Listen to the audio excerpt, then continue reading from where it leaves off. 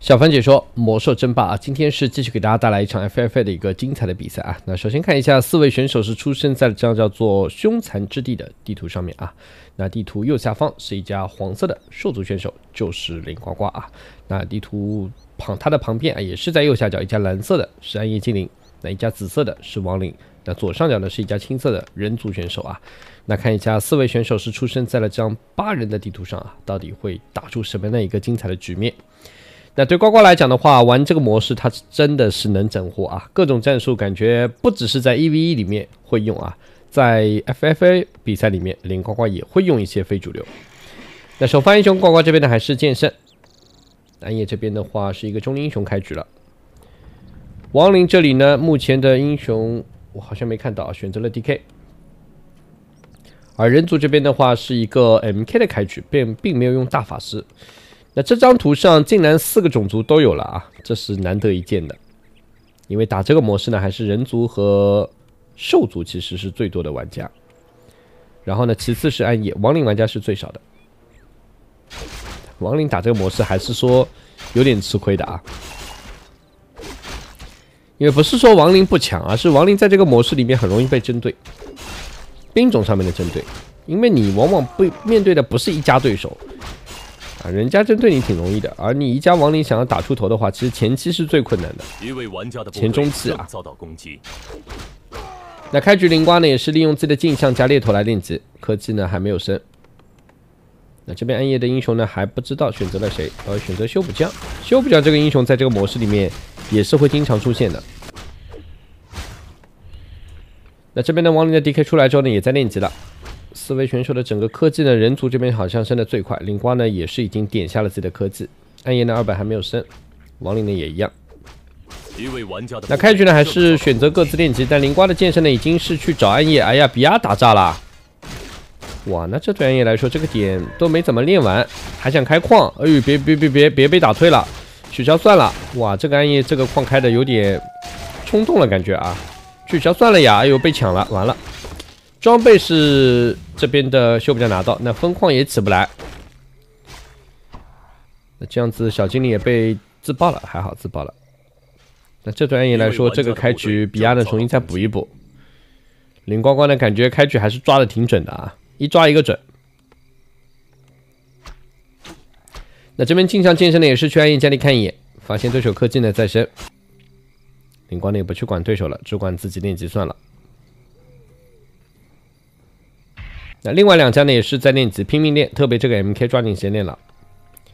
亡灵这边的话，现在呢也是在自己练级，呱呱呢也是练一下分矿啊。开局还是不要说把对手一波打死，这个没必要。因为打这个模式的话，有时候还是要讲究一些战术和套路的。你前期跟一家拼的你死我活，结果呢又没有打死对手，那完了就等于惹了一个对手。那剑圣这边的练分矿打了一个水晶球，呱呱呢也是照了一下，看看对手的点位在干啥。你看，先照亡灵，这边呢也是每个点都照一照，都看一看。这边也在照，这里呢也照了一下。一位玩家的部队正遭到攻击。那呱呢主要看一看左边有没有对手，没有的话一会儿往左边去练级也可以的。暗夜呢又在这里造生命之树啊，他不在这直接开矿吗？你这个暗夜的战术有点奇怪啊。这么造的话，一旦被对手撞上，打掉就没了呀。那呱呱还是自己练级了 ，DK 呢目前也在练。修补匠呢现在要练一下右边的地精实验室。灵瓜的镜像剑圣呢依然是在做侦查的。一位玩家的部队遭到攻击。那呱呱呢用镜像在练地精实验室了，也一样啊，都是要快速练。那这边的亡灵的科技呢也是刚刚点下，升的比较慢。人族呢2本已经升完，2发英雄帕拉丁，灵瓜这边的2本也升好了，暗夜这边的升了一大半。亡灵这科技是升的真的好慢啊，但他的疯狂也在开了，他是前期补了很多的蜘蛛来配合 DK 练级。那这波呢修补匠还在练啊，小心被抓，因为这一波呢蜘蛛也来了。正遭到攻击。先点一下这边的 AC， 感觉暗夜这波的话部队有点少啊，就一个 AC 一个修补匠。这样子练级比较难受啊 ！DK 呢一发 C 打掉一个 AC 了，哎，退啦！我不会吧？这暗夜的心态有点问题啊！这就退了吗？这风况也刚刚好，而且感觉也没什么大问题，是他自己打的有点问题，我觉得他自己打的有问题了。这一盘他太急了，总想着对手不会来我自己家里骚扰，我只管打自己的。结果呢，前期灵瓜的剑圣去了一次，打退了对手的风况。后期呢，亡灵又去了一次呢，对手直接就退了。DK 这边呢没什么好练了，因为打对手的英雄也拿不到多少经验的。灵瓜呢这时候已经在练大点了，打了一个主宰权杖，这个呢可以招一个5级以上的，5级以上不能招5级以上的重力生物啊，可以招5级或5级以下的。一位玩家的部队正遭到攻击。那这边呢这一波猎头都残血，再拉扯一下，不要练死了。呱呱二方英雄呢来个小弯，埋组药膏，这边的分矿呢也是已经好了。那本来是4家的，现在变成3家了啊，1家人族，1家亡灵，1家兽族。这边人族呢也是继续抓紧时间练，但这个点呢练不完了，把弗里曼送掉了啊。人族也没有开矿到现在为止。那呱呱这边呢还是先把这个点练完。哎，呱呱猎头死了这么多吗？死了2个猎头，哇，这波练亏了。那这边的话，看一下小歪过来，这是要干啥？这波猎头呢涂个药膏，小歪呢把装备减一下，剑圣走了。而这边呢，亡灵的整个练级也不慢，亡灵呢就是科技升的慢了一点，因为灵瓜的3本都快升完了。那这边的剑圣要去干啥？那 DK 呢再把这个商店练掉。一位玩家的部队正遭到攻击。灵瓜的小歪呢，现在也要抓紧时间练一下的。诶，这剑圣要去对手家，去安爷家里，安爷家里已经没了呀，这安爷啊。灵瓜剑圣过来看一眼，这要干啥？咦，开个镜像，打对手这一个矿根，这也不采矿了啊，打不打无所谓。你看这矿不动了，虽然小精灵钻在里面，但退了以后的话也不采矿。这些建筑对灵瓜来说所要用的，其实就是一会儿出狼骑生掠夺去拆家，还是有钱的。那人族这边呢也在练级，但是人族至今没有开矿。呱呱呢已经有分矿，亡灵呢也有矿了。那灵瓜呢这边还在打这个矿根，我知道他要干啥了，他拿了这个主宰权杖的，他要招个小精灵，因为这里没有小精灵。这边打完之后呢，招个小精灵，你看招了，你看招了一个小精灵。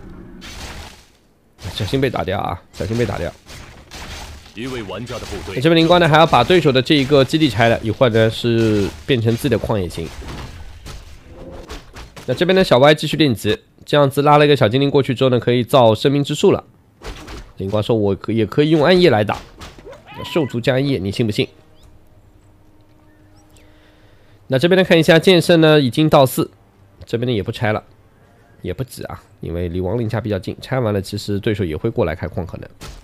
灵瓜呢这一盘主要还是往左边去开，因为左边呢对手都不在。部队正遭到攻击。现在呢其实就是一个3族鼎立的状态啊，亡灵呢是右上角，人族呢左上角，兽族呢是在下方。那瓜呢这时候再练一组4级，4级的剑圣，2级的小歪，速度练掉这一个点。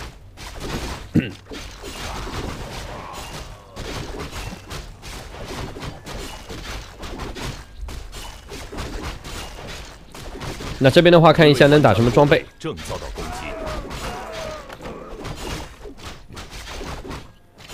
剑圣的话是买了个加8爪，又打了个葵靴，这波装备其实可以的。那人族呢，终于左上角开矿了。那对呱呱来说呢，还是以自己练级为主啊，能练就练。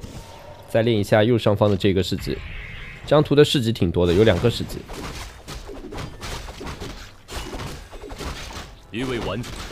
那现在对呱呱来讲呢，速度先把中间的几个点块练掉，然后呢能买装备呢就买一点啊。剑圣呢又打了1人面罩，一会儿给小歪。呱呱呢3本升完了，但3发英雄依然没有出，主要的原因呢，这里你看他已经放了个暗夜的生命之树啊，因为之前小凡是见过林呱呱用不同的英雄搭配，比如出一个暗夜的英雄，然后配合上剑圣和小歪去打，效果其实也不错的。那瓜呢这边的巫医呢也是插个眼做好侦查，剑圣呢看看要不要再去买点装备。那现在人族呢，感觉自己在左上方也没人来管他，这个时候呢，就安心的发展自己就行了。对林瓜来讲呢，可能还有自己的想法。那首先呢是要练级，因为呱呱打这个模式呢，肯定是想赢的。是的，一要整活，二呢要获胜。那这边的剑圣往左下角走，这左下角呢是有大红点的啊，这张地图上最大的一个点，966的花岗岩有4个。那林瓜呢利用镜像剑圣先去勾一下这边的9花岗岩，再去练。先勾出来，再练掉。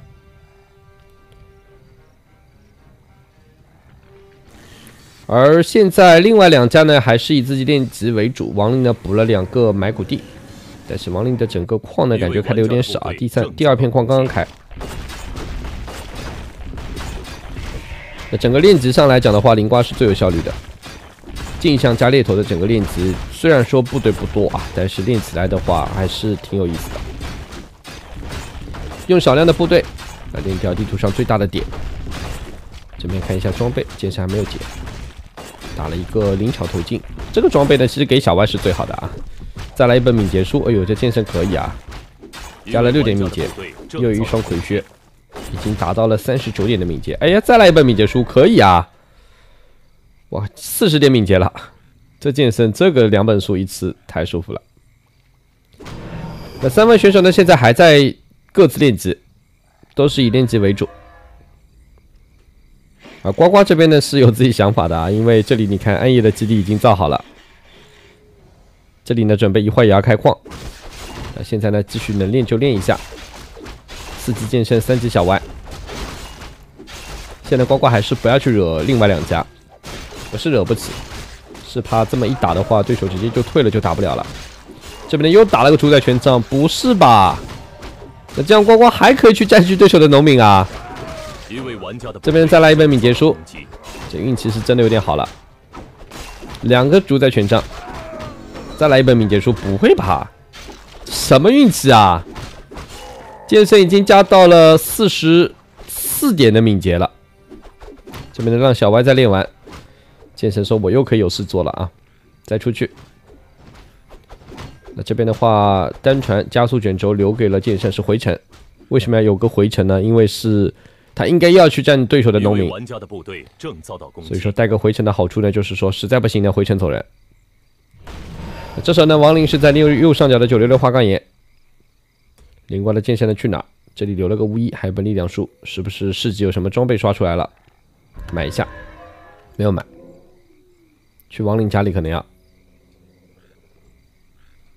亡灵家里战士僧也可以的，只说没有避难没有保存的话，还是说直接战完就回城是最好的。一位玩家的部队正遭到攻击。那这边的亡灵冰龙也来了，灵光说冰龙我也不要，我只要一个农民就行了。这边呢有2根塔，所以说在这里的话，你招完就往里躲一躲，然后回城。招了，顶加速，快点走！剑圣扛了一下伤害，哎呀，直接拐了对手一个士僧啊！对手有没有发现啊？这样没发现的话，林呱呱应该还是有自己想法的。那这样现在林呱等于有了3个种族了，兽族、暗夜加亡灵。哎，这边打掉猎头，我以为把那个士僧打掉了啊。那让士僧回家，还差个人族啊！这一盘林呱要把这个人族也招过来的话，那4个种族齐了呀。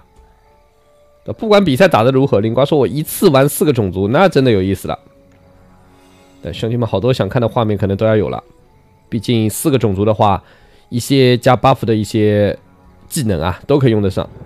比如什么心灵火啊、邪恶狂热啊、嗜血啊，都可以用啊。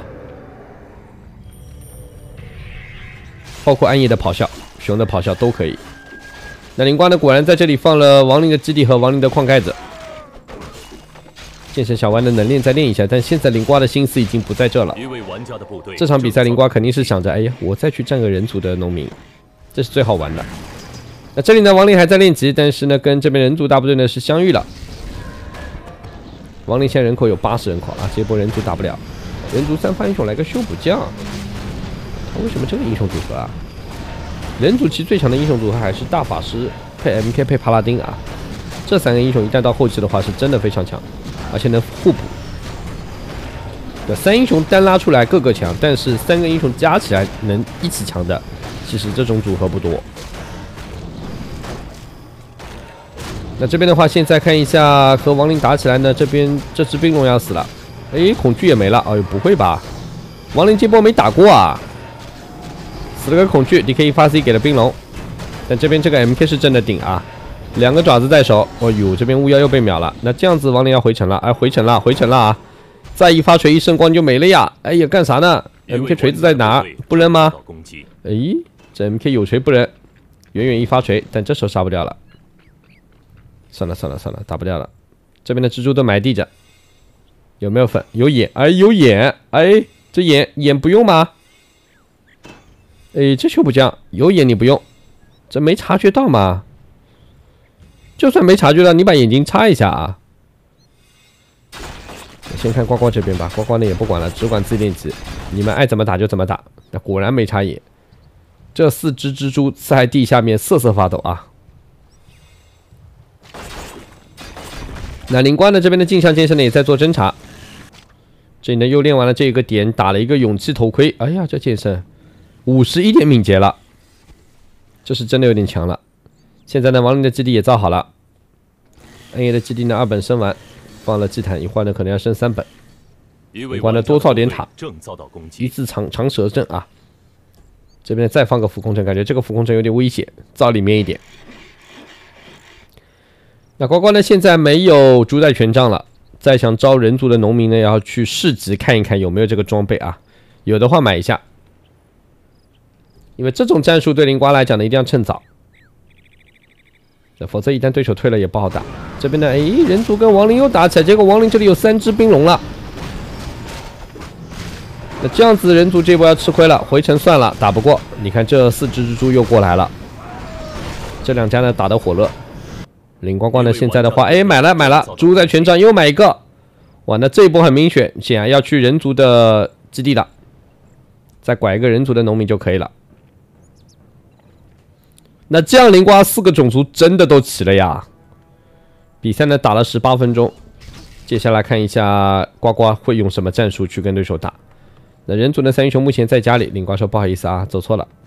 哎呦，人族家里2、4、6个19槽，他没那么多钱出那么多19槽干啥？一位玩家的部队就3矿经济啊！那瓜呢顺便把对手家门口的野怪给清了，打了一组野。你看灵呱呱的这个意识还是不错的，巫医到处在插眼。那这边的分矿正好对手有基地在，哎，来了，招一个农民走人。对手有没有发现？对手应该能发现啊，但发现又怎么样呢？对手估计也在想，哎，你叫我一个农民走了干啥？你要玩什么战术呢？不知道，还不得而知。一位玩家的部队正遭到攻击。那这样子，亡灵呢现在拉着阴影到处练级了，有冰龙在，整个练级也会非常的快。而灵呱呱呢，现在不显山不漏水啊，就50人口压制着，踩了1万的经济了，快要。关键呢，他现在又是亡灵科技在升，又是暗夜的3本也在升，还差个人族的基地。亡灵祭坛也放好以后呢，3本一会儿也可以升。那个农民去哪了？哎，走慢了，兄弟啊，小心点啊！一个主宰权上换一个农民。那这样对灵瓜来讲的话，自己的基地再造个人族基地，4个基地都到齐了啊，全有了。造哪？造塔旁边，造这种地方安全一点。一位玩家的部队往里面造，造这里，这里是最安全的。造吗？造了。哦呦，3个基地在一排，一个暗夜的基地，一个人族的基地，一个亡灵的基地。灵瓜呢造商店，放坟场，这边呢把自己苦工也打了。这苦工心碎了呀，大哥啊！刚刚还叫我牛夫人啊，刚刚还叫我小甜甜啊！哎，士僧也打掉啊！士僧可能多了啊，不需要。人口要降50，对，瓜这时候降50人口。那这边呢，看一下亡灵是在进攻人族的分矿，人族这边呢也回城了，双方打起来，这波人族回城要看一看的啊，感觉有点冲动了，因为这种回城下来，你不带另外一本回城的话，这团战输了就没了一波。那这样人族这波还真的不好打。因为处理不了这几只冰龙的话，打不了。石臼过来也是只是打正面啊。修补站已经倒了，这冰龙的输出是真的猛。石臼呢感觉也秒不掉这冰龙 ，DK 有 C 的。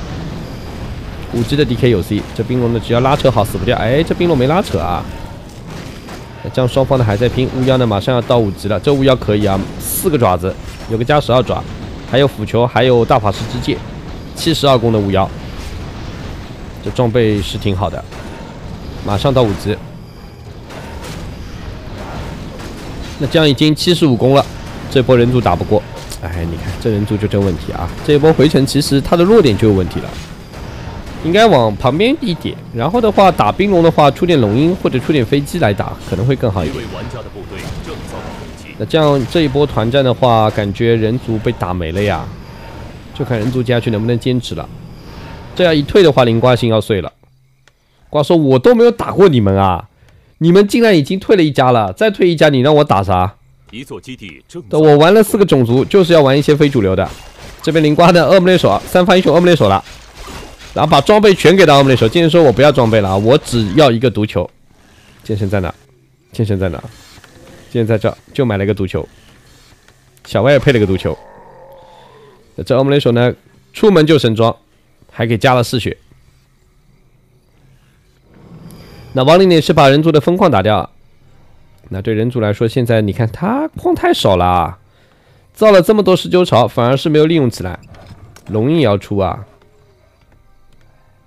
3方呢在升，那呱呱呢还是给自己的欧姆雷手去练级了。这欧姆雷手出门就神装，71攻欧姆雷手。剑圣呢应该还在刷装备啊。哎，这剑圣小心了，哎，这剑圣没有几分步的。哎呀，林呱呱完了。哎呦，这波剑圣，这冰龙一来，剑圣走得掉吗？走不掉。哎呦，Nova 打中了呀。随便 Nova 了一个，还真中了。那这样剑圣往4级走，4级没有保命道具啊。这4级没有保命道具，买了一双葵靴。剑圣还要去，再买个大法师之戒，再开镜像。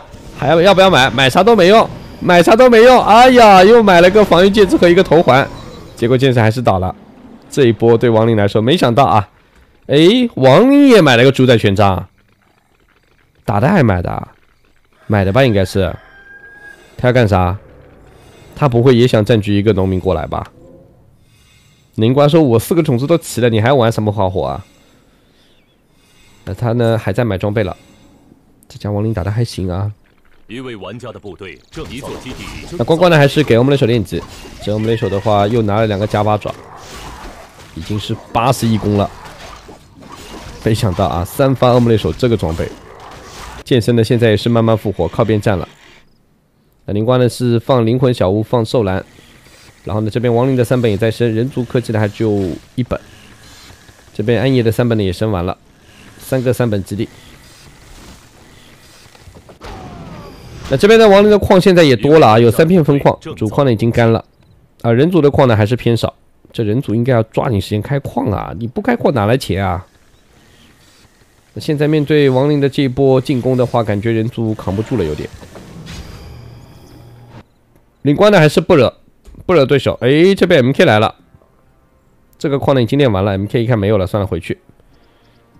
MK 呢也是拿了2个爪的，但这波人族不能出19啊！你要打对手冰龙的话，你要么龙鹰，要么飞机。有蜘蛛的话，龙鹰作用也不大，要多一点才行。那呱呱呢继续练级了，这盘呱呱呢啥也不管，就是练级啊。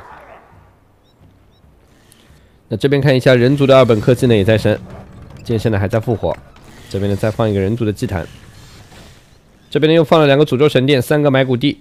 灵瓜这一波呢应该也要出点冰龙，这个操作有点难的啊，对灵瓜来讲，这么多建筑要造，这么多单位一会儿要出，还要想一想怎么去搭配。那这边呢人族还在练级，但亡灵呢已经把人族的1片矿又拆了。那呱呱呢3英雄都回来。一会儿呢，剑圣复活以后呢，要不要再去买个装备啊？刚刚这一身装备随便买的，头环的可以给我们那手。这边的剑圣把爪子拿回来了。哦呦，斧球剑圣，哇，这剑圣毒球不要斧球了，还是斧球好用。那这边的话，现在对于亡灵来说呢，继续把这个966花岗岩练一下。人族这边呢也想去练，人族这波部队打不过的，这怎么打？孔雀呢也是打了个灵巧头巾。哎呀，双方又相遇，人族快点跑，快点跑！哎呦，这波有沉睡就没了呀，沉睡一下，哎，不沉睡。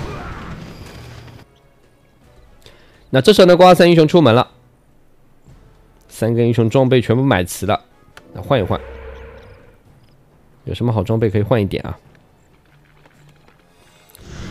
那现在呢，亡灵也是在继续进攻人族，好奇怪，就是没人打林呱呱。瓜说你来打我，为什么不打呢？小万买了个大法师光环。队正遭到攻击，一座基地正。然后魔灵手呢，现在的装备呢稍微给掉了一点啊，并不是特别好了。这边的暗夜这个基地还在，没人打。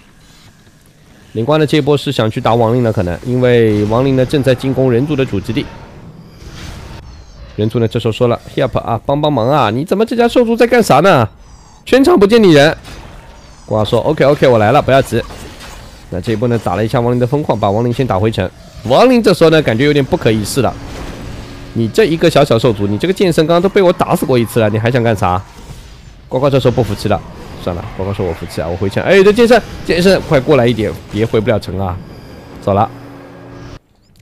亡灵呢，现在估计也没有认真研究林呱呱的这个战术了，也没有林呱为什么有欧姆雷手。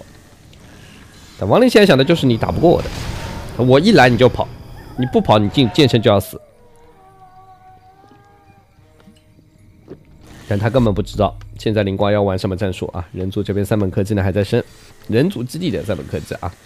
大4级的南巫也在研究了，还有啥？我看还有什么建筑？哎，这边还有2个奇美拉积木，攻防也在提。那这边的灵瓜的疯狂在被打了，现在对亡灵来说真的是已经无所谓了啊，见谁打谁了。那灵瓜呢，现在也不想去惹对手，不是惹不过，还是那句话，就怕一波把对手打退了，怎么办？所以呢，还是暂时不动。你要拆随意，只要你不拆我的其他几个主基地都行啊。这灵光呢也说了 ，help 来帮忙啊，我被打了。人族呢应该说来了呀，但人族这波部队也帮不了啥。灵光呢现在可能利用这一波来帮忙，想看看双方的实力啊，对手2家的实力到底谁强，谁强先打谁啊。那现在人族呢也是要去进攻亡灵的分矿了。那这一波对灵瓜来讲，感觉整个战术用的也对，至少现在矛头不在灵瓜身上，而是在于这家亡灵身上了。那亡灵再强也架不住2家打1家的。那人族呢也是把亡灵打回城，自己呢快点走。哎，这帕拉丁小心啊！哎呀，这边感觉人族有问题啊！这帕拉丁有没有无敌？没无敌就死了。他剩的是光环，哎呀，完了！哎呦，人族这波可以啊！为了救灵呱呱，自己死了个帕拉丁，这波可以。对呱呱来说，我不装了啊，我摊牌了。50人口现在准备要出点部队吗？还没有。这边3本科技还没升好，放个神秘圣地。这边在研究专家级的南巫，看出来了，一会儿还要研究大4级的南巫了。那这边呢，继续过来买装备了。给欧姆雷手呢是买了个阿利亚之底啊，这是应该要增加一些光环的。剑神呢拿了2个加8爪，攻击已经到了101攻了，要不要再买？这边的葵穴不要，再买了个加12爪，106攻的剑圣，45点的敏捷。那关键看灵瓜的人口，哎，已经上来了。奇美拉有没有？哦呦，果然补奇美拉了。然后冰龙有没有？果然出冰龙了，3只冰龙，2只奇美拉，数量也不能太多，就这么点人口。那这时候的人族又说了来帮忙，灵瓜呢说了好的好的来了，但是现在人族这一波没了呀，哎，人族这一波没了。灵瓜也知道也要去帮啊，不帮人族一旦被灭的话，这就不好玩了。但灵瓜呢也在想怎么去帮，一波把对手打死吗？也不行啊。那现在呢，这欧姆雷手拿了2双葵穴，40点敏捷，73攻，哇，终于看到剑圣跟欧姆雷手2个人站一起，都是神装了。剑圣辅球，欧姆雷手拿的是毒球。那亡灵的这一波也不进攻人族了，因为他也怕灵呱呱去打他的家啊。这一盘对亡灵来说呢，感觉是势在必得。我肯定赢了呀，这你们俩还打啥呀？不用打啦，你们打不过我的，我这么多冰龙啊。但如果当他看到灵呱呱的冰龙和这边的奇美拉以后，他会作何感想？还有心灵火的南巫了，你看这边有南巫，有人族的南巫，亡灵的南巫，还有巫医，还有萨满。对，一边的话一会儿就是嗜血、心灵火加上一个邪恶狂热。小外刚这个大法师光环呢，其实就是为了这一波部队用的。又买了个阿利亚之敌呢，还能增加一些攻击。3攻的冰龙，3攻的奇美拉，这波真的是可以。林瓜呢现在100人口了，呱呱呢恨自己人口上限只有100啊，补不了多少人口了。3方奇美拉也在升。那现在呢，亡灵3英雄等级高了，3个6级英雄了，3攻3防冰龙，99人口的亡灵感觉也是有点不可一世了。人族呢现在根本就打不了啊，见面就被秒。这帕拉丁又没了，哇，这冰龙粘上是走不掉的，你不升无敌肯定就没了呀。再沉睡一个修补将，哎呀完了，这一波人族要被打完了。这边直接要秒了，这个修补将，你直接秒，你看一人齐射，修补将没了，冰龙都来不及打第2下。那这时候的话，感觉看呱呱了。呱说看我干啥？不需要看啊，我这波部队出去吓都把对手吓死了，还怎么打？那这里呢 ，MK 继续回城。那呱呱呢？现在邪恶狂热、嗜血、心灵环没有加，人族已经在说来帮忙。林瓜说帮忙帮谁啊？帮我自己算了啊！你们2家我都要打。人族这时候终于看清楚了，有句话叫做“最好的猎手往往以猎物的形态展示出来的”。林瓜这一盘就是，啊，你亡灵打我没事啊，我是比较菜的，你打我，就打着打着发现不对了。当亡灵看到这波部队的时候，会作何感想？亡灵说：“我3攻3防，冰龙来了。”林瓜说：“啥？你看我这一波，邪恶狂热、心灵火、嗜血、蝌蚪光环，加上还有一个白虎光环。那这一波部队来了以后，亡灵怎么办啊？哎呦，这个塔瞬间没了！哇，这波部队，亡灵都不敢回城了，估计啊。亡灵还回城吗？”林瓜说：“来啊，你来打啊！为什么不打了呢？”变身112攻，哎呦，亡灵直接GG啦！我亡灵不打了，人族呆了呀！人族看懵了，问大哥我让你来帮我，他怎么退了？怎么了？人族心里想怎么了？大哥，你现在我赢了呀，因为亡灵退了，是被我打掉了。人族心里想的被我打掉了，你看我把他风光都拆了，我赢了。这时候林呱呱不爽啊！林瓜说：“我好不容易攒了这波部队，打都没打，你退了，你让我怎么玩呢？”这波林瓜的输出真的是猛啊！